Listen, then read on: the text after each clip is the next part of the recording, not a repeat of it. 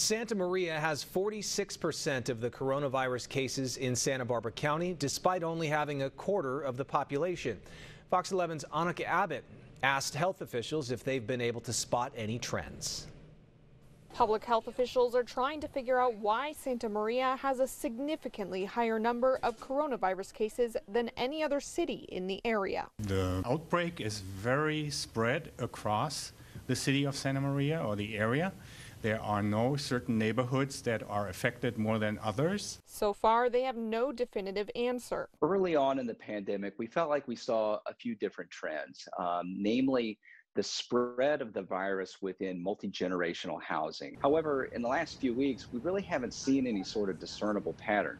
At over 300 confirmed cases, there are more coronavirus cases in Santa Maria than there are in all of neighboring San Luis Obispo County, although Dignity Health says they were prepared for those patients. At the beginning of the pandemic, we put several measures in place to ensure that we had capacity for whatever type of surge of coronavirus patients that we may experience.